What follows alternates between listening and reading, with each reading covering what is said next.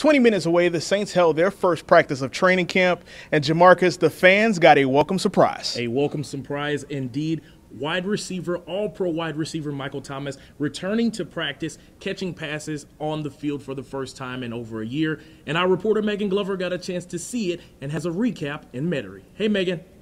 Hey guys, from the other end of the 504, it's like Christmas in July. The Saints starting off the first day of training camp. Many headlines coming into today and many doubts on if Michael Thomas would be here. However, he shut the door on those rumors. Michael Thomas performing in today's workouts. Now, he says he's grateful to be back with the team, and in order for him to have been here today, it was a back and forth process on if he would, but he knew that he would pass the workouts necessary. Me and the coaches, me and DA, we had a meeting yesterday. Mickey, they told me what they were expecting from me to do and what they needed out of me and what they needed to see.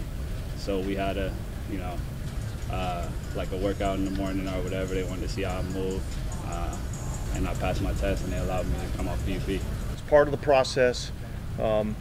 This was, part of our kind of design, hoping that he would be in a position to be able to do that. I think we still got to be smart with him as we go throughout training camp, but I thought it was a good start to have him out there on the first day. I was excited about seeing number 13 walk out on the field. You draft a guy like, again, Chris Olave, you bring in, you have Jarvis Landry, Mike T steps back on the field. Mike T alone can do it for you. So now you give, one of the ultimate weapons, more weapons.